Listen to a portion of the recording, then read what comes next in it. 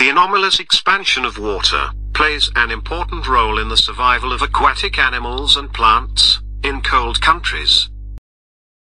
During winter season, as the temperature of water decreases, water at the surface of lakes, rivers, sea, etc. starts contracting. That is, its volume decreases, and density increases. Hence it sinks to the bottom. This process continues until the temperature of all the water in a lake falls to 4 degrees Celsius. Now, as the water at the surface cools below 4 degrees Celsius, it expands instead of contracting, and thus its density decreases. As a result, it becomes lighter than the rest of the water, and remains on the surface of the lake.